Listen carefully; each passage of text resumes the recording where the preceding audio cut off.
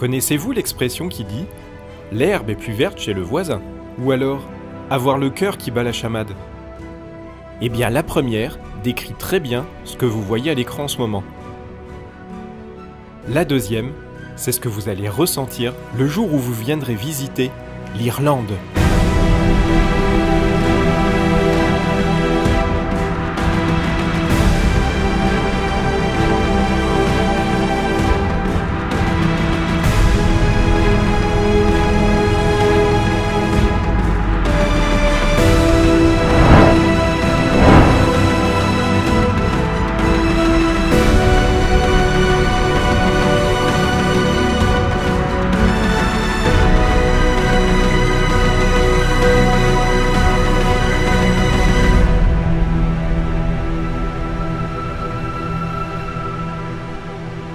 C'est avec le plus grand plaisir que je vous emmène avec moi sur l'île la plus verte, la plus sauvage, la plus authentique, la plus inspirante aussi.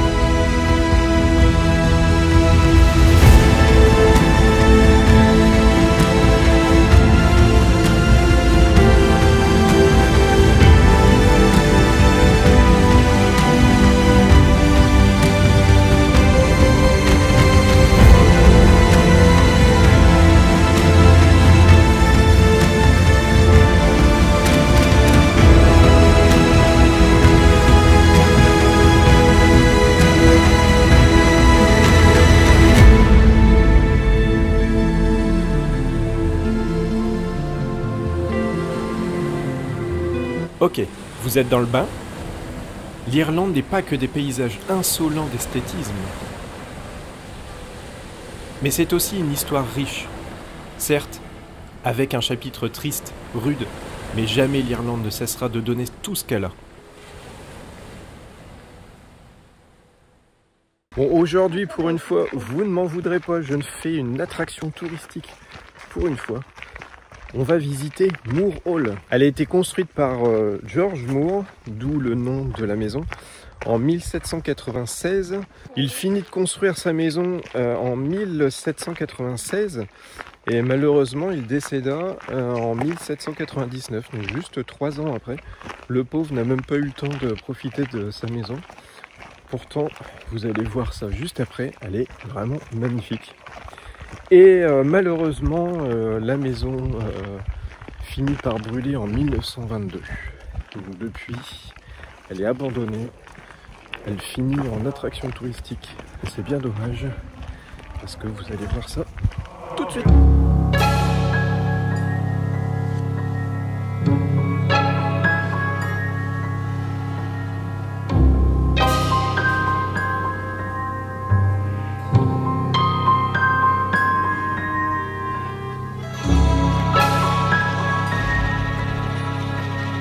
La maison est gigantesque.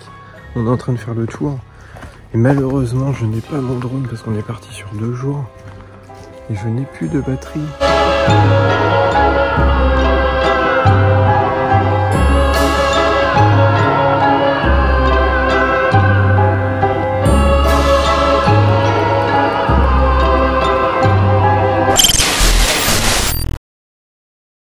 En Irlande, il y a beaucoup, mais quand je dis beaucoup, c'est énorme, de ruines et donc d'abbayes surtout, de châteaux, de tours de châteaux. Là, on va aller voir une abbaye, c'est la Moher. Et donc, elle a été construite au 15e siècle par la famille Burren. Ça s'invente pas. Voilà. C'est un monastère franciscain, comme il y en a beaucoup. Et elle est particulièrement bien conservée. Là, on est juste en train de traverser le champ de quelqu'un. C'est une propriété privée. Et en fait, il nous installe des marches carrément. Là, le portail est ouvert. Mais habituellement, on passe par les marches. Allez hop, tac, tac, tac, tac. On traverse le mur. Enfin, on passe au-dessus du mur. Les gens, encore une fois, sont super gentils. Et on arrive à cette magnifique abbaye que vous allez voir maintenant.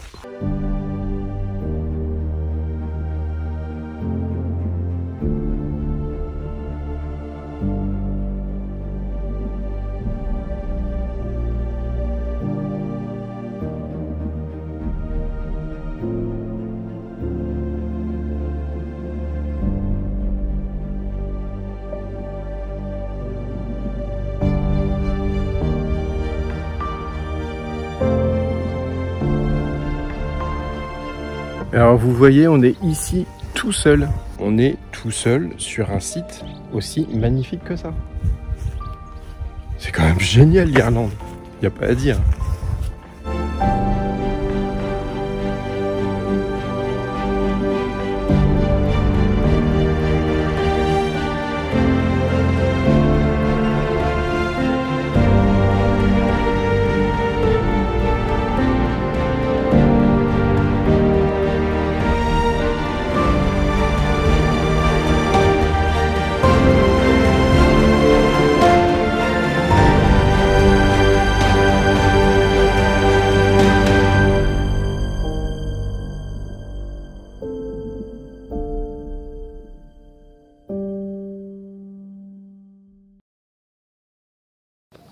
Je vous présente un joyau du patrimoine irlandais.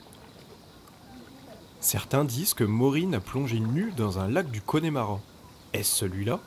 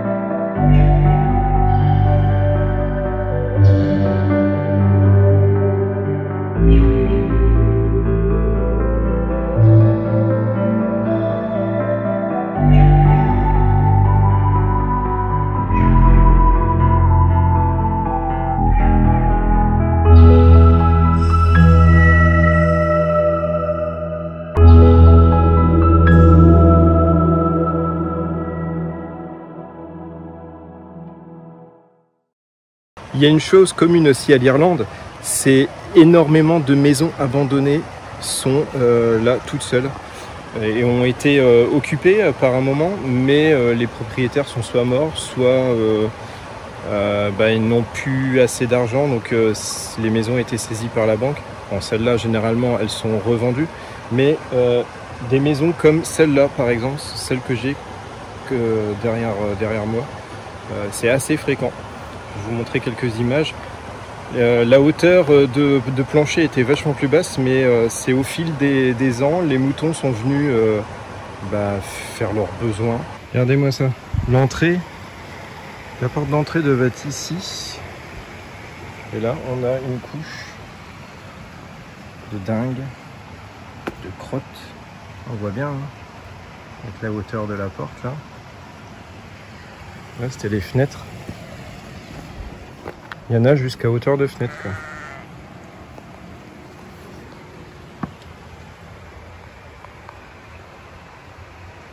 Là, forcément, il n'y a plus de toit quasiment.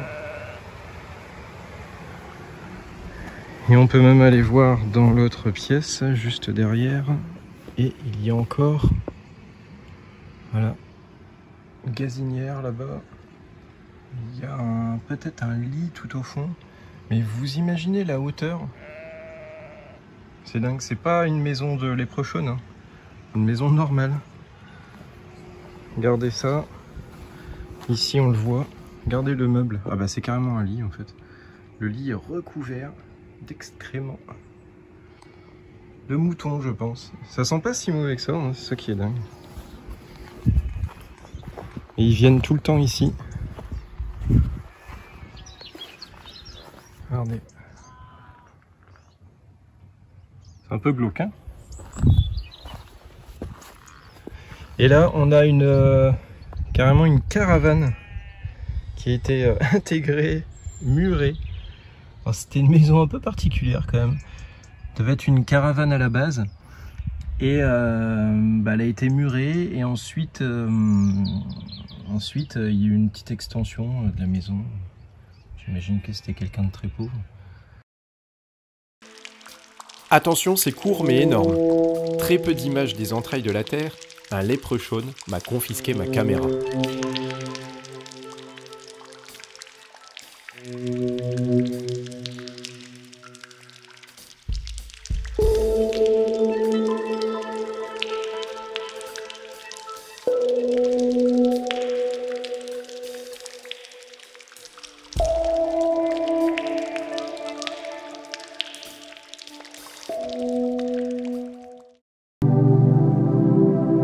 C'était horrible, mon drone n'était pas le bienvenu dans le Gap of Dunloe.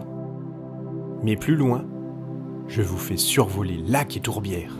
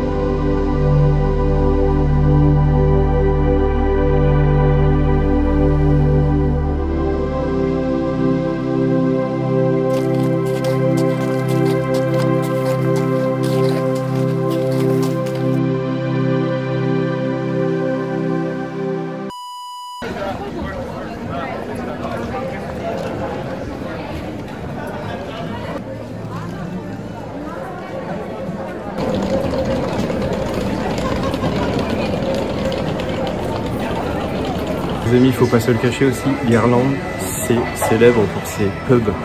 Et là, franchement, on en a dégoté un petit qui est au top.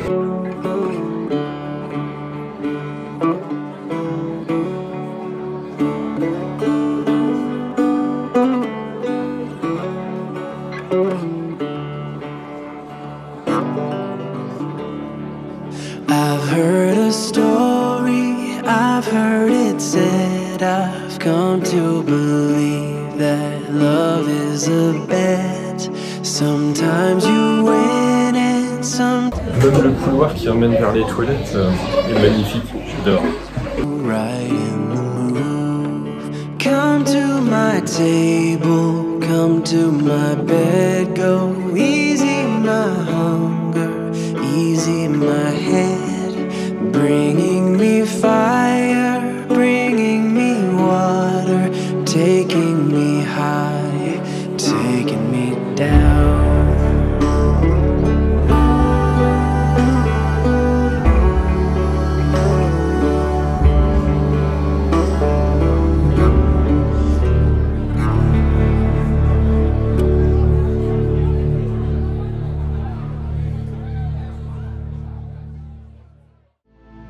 Bon bah voilà, l'aventure irlandaise se finit là pour aujourd'hui.